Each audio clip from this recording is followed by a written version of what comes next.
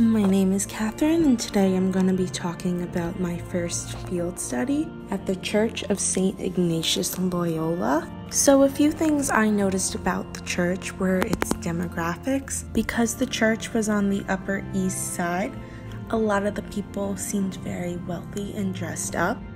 The church itself was beautiful, but I honestly felt like, why put so much money into the upkeeping of the church when you can use the money to do other things, like help low-income families with school and education financial aid? The other thing I noticed is that the majority of the people in the crowd were white or Caucasian of some sort, and there were not a lot of people of color, and I believe that is because of the location of the church.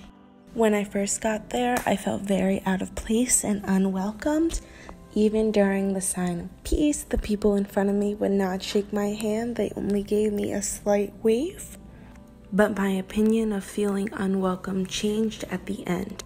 I really liked the priest and the homily that he gave. He talked about the sexual abuse that was surfacing from within the church and prayed for the victims of it. At the end of the Mass, I got the opportunity to speak to the priest, and I asked him if his homilies were always like that, and he said there are certain things he knows he has to address, and he will not pass up that opportunity. The priest just wants people to stand together and learn how to trust the church again, and he is willing to take the time to make that happen. I also liked how at the end of the Mass there was a long line of people waiting to speak to the priest, including tourists from Boston. They were a young couple and they heard about the church and the priest's reputation. I think that it's awesome that the priest was able to have a reputation outside of his local community.